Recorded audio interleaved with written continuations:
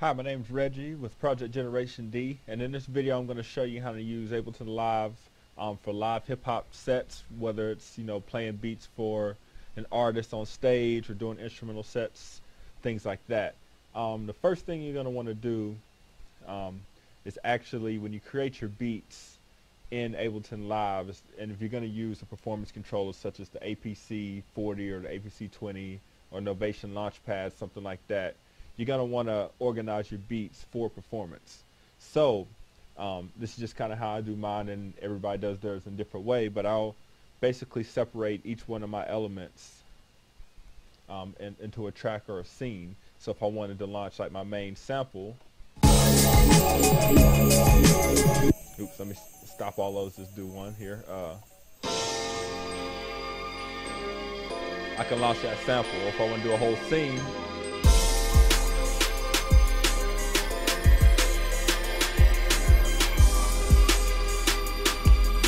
like that.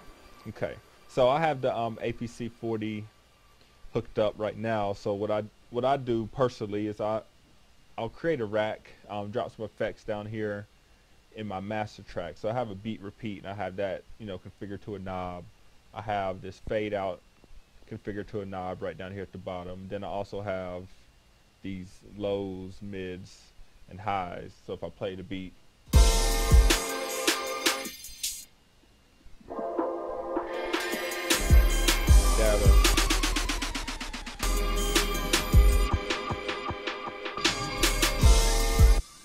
so basically I can do a lot of cool stuff while performing the set live.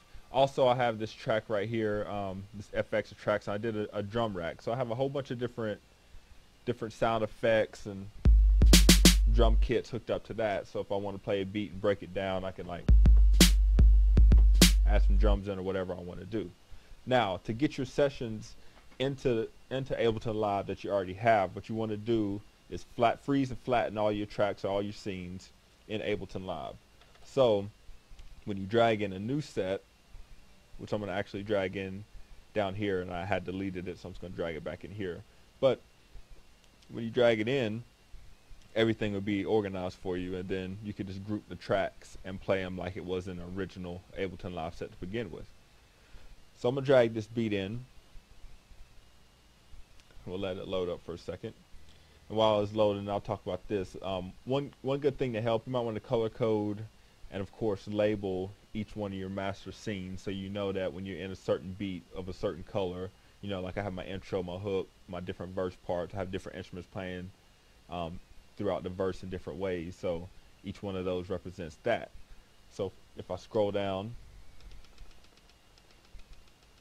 to where I just dropped that beat in and scroll over,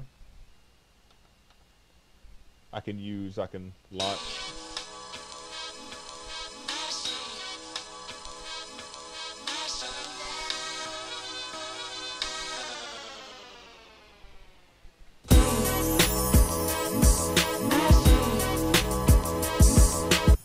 so I have my beat in there. Now, like I said earlier with the grouping, you don't really want to have all of these tracks because it's going to take up a lot of real estate on your screen, and if you're performing, you don't want to waste too much time trying to cycle through everything. So one easy thing to do that can alleviate that problem and keep you organized is to just select all your tracks. I just selected my first track, went to the end, held down shift and clicked on it, and now they're all highlighted across the top. So what I'll do is I can right click, or you can do Command G on the Mac or Control G on the PC, group the tracks. So once they all group, I can launch basically all of these through the master or through this group, and I can also turn down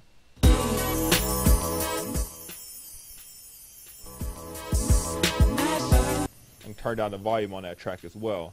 Now this particular beat's around 88, so I'm gonna put 88 first, so I know that where my tempo's at, and then I'll just name the beats, shut them down, and I can minimize that. So if I want to, when I'm performing, if I want to go in there and launch individual scenes and add stuff in, I can do that. Or if I just want to launch the whole section, the intro or the hook or whatever the case may be, I can do that as well.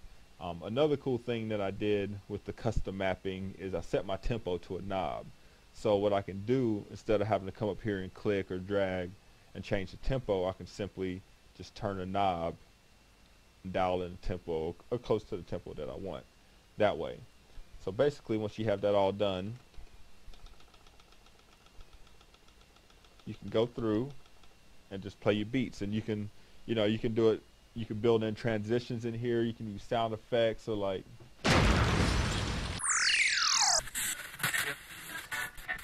just anything like that. Real cool stuff in between, the end of beat or the start of beat with. You can also create different drum loops and whatnot to transition beats directly into each other. So for this beat I'm about to play, I'll just dial my tempo. I know it's 82, so I get close to 82. I can open it up, and then I don't even have to really look at the screen because I know how my beat's set up, and I can start playing beats through my controller.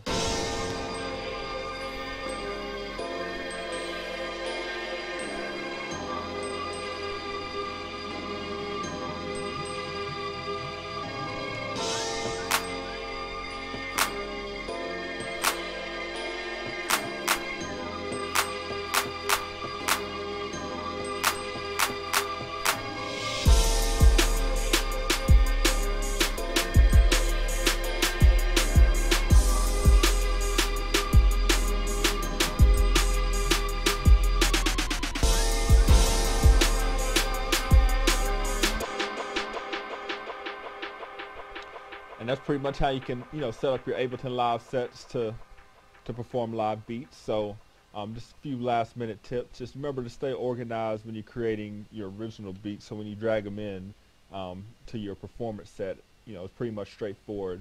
Use your colors, color code the colors you're gonna remember. Use labels to name, each individual part of the beat, like your intros, hooks, verses, etc. And have fun. Be sure to check out ProjectGenerationD.com for more videos and tips. This is Reggie Perry, and you guys have a good one. Happy beat making.